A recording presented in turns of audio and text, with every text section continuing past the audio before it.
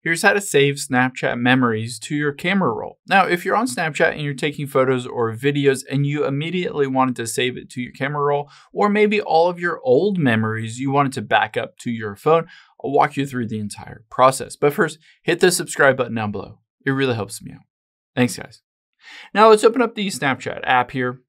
And let's hit don't allow. Let's tap on your profile at the top left. And then the gear icon at the top right. What we're going to do is turn on the ability to save these memories as we're taking them. So towards the bottom under notifications, let's tap on memories. And then on here, you'll be able to see under save destination is the save button. Tap on that and you want to choose both memories as well as camera roll on here. That essentially means anytime you take a photo or video on Snapchat, you can always save it to your camera roll as well as to the app itself. So once you've toggled that on, I'll show you how it works quickly. Let's just go back here, take a photo. Now all you need to do is tap on the little save button at the bottom left. Just like that, it's saved to your camera roll. However, this is a photo that I'm just taking now. If there are photos that I took in the past or videos, memories, I can save those as well by tapping on the two little cards at the bottom left.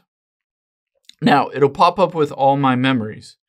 What I can do is tap on the little check box at the very top right with the circle around it. And then I'm going to choose one or multiple different ones. Say, let's choose these two videos. If I wanted to, from here, save them to my camera roll or gallery, I can tap on that little up button at the very bottom right.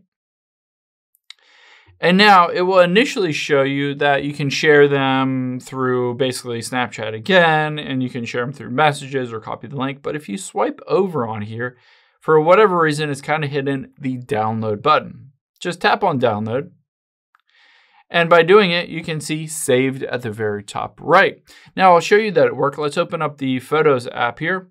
And just like that, you'll be able to see all of these photos and videos that I just saved are on the camera roll gallery of my phone itself. So you can always recover any of those that are saved in your memories and then download them to your phone so that you have a backup of those. I hope this helps. If it did, hit the subscribe button down below and leave a comment if you still have any questions. Thanks, guys.